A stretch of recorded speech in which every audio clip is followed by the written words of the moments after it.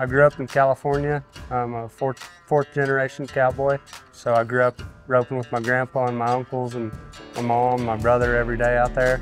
And then as we progressed, we junior rodeoed and started to go to the junior high rodeos and the high school rodeos and then on to the college rodeos. And it just kind of seemed like every level we progressed was a stepping stone in the sport of rodeo.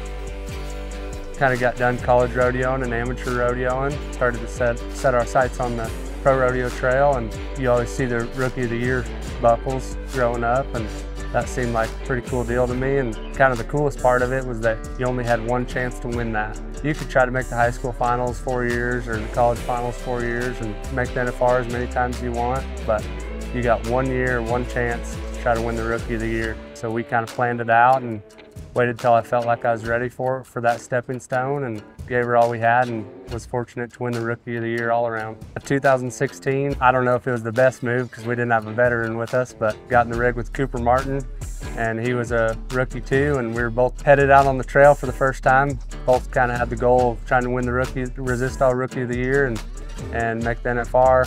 We both came up just short of making the NFR, but you know, you learn so much, just not even just rodeoing, because we'd rodeoed between the high school and college and amateur, and kind of knew how to win a little bit, but just learning how to get around, learning how to enter, when was a good time to go to a certain rodeo, and sometimes we didn't do that, sometimes we'd go at the bad times. I mean, I've rodeoed 9 years now and made the NFR in the tight end roping twice, and made the steer roping National Finals twice. And you get out here and you know, every year it seems like you go through the highs and lows, and whenever you're winning, everything's all good and gravy, but you kind of run into a valley every once in a while, and you know, I dang sure keep my rookie buckle with me in the trailer just because it's a reminder of all the, you know, highs and lows and learning curves that we went through that year.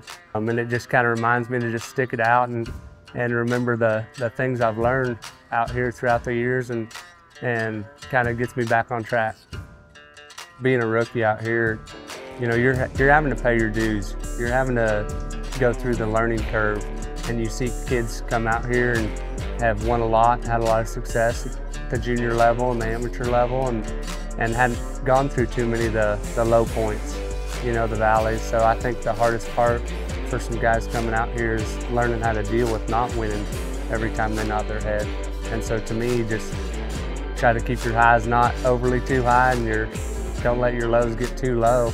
Keep kind of a level keen right there, because it's going to go through waves. You're going to draw good, you're going to draw bad, but if you take the best care of your horse as you can, and you know, try to learn from your mistakes and do better whenever you enter the next rodeo, it's all going to work out in the end. And you know, you only get one chance, one opportunity in your lifetime to win the Resistol Rookie of the Year. So it's worth taking the time and looking at all the different things to try to get that accomplished. Having a timed event championship title under my belt, getting to make the steer rope finals a couple times, and it all started with the Resistol Rookie of the Year championship.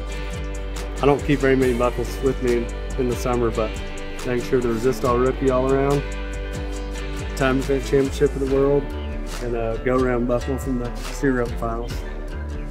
I'm Taylor Santos, and I'm the 2016 Resistol Rookie of the Year All-Around Cowboy, and I live it every day.